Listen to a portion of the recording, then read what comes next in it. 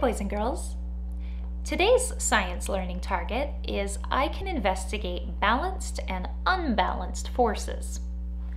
So when you're done watching this video, you're going to go over to the video from Mystery Science Doug, and he is going to explain what forces in science are. It's a little different from the Force in Star Wars. As you watch his video, partway through, he's going to describe an activity that will let you study some forces in action.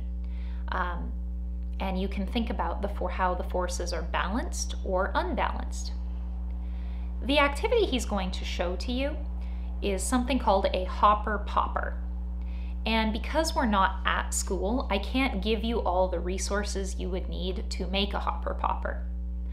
But I bet that by looking at the way Doug builds his, you could figure out something similar at home.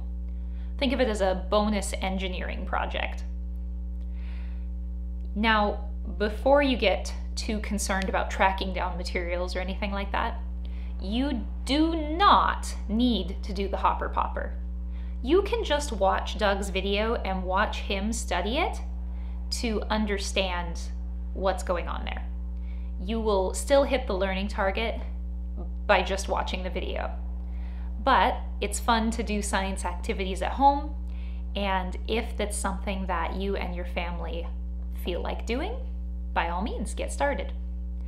If there's any kind of worksheet though, you don't have the worksheets that Doug will show in the video. Don't worry about that. So, in just a moment, you are going to come to the end of this video. You're going to go over to Mystery Science Doug and watch his video. You might pause when you get to the hopper popper part and make your own hopper popper, but you don't have to. And then you're going to finish watching Doug's activity and learn about forces with him. When you're all finished with that, you're going to mark this assignment as done. That's all for now. See you in the next video.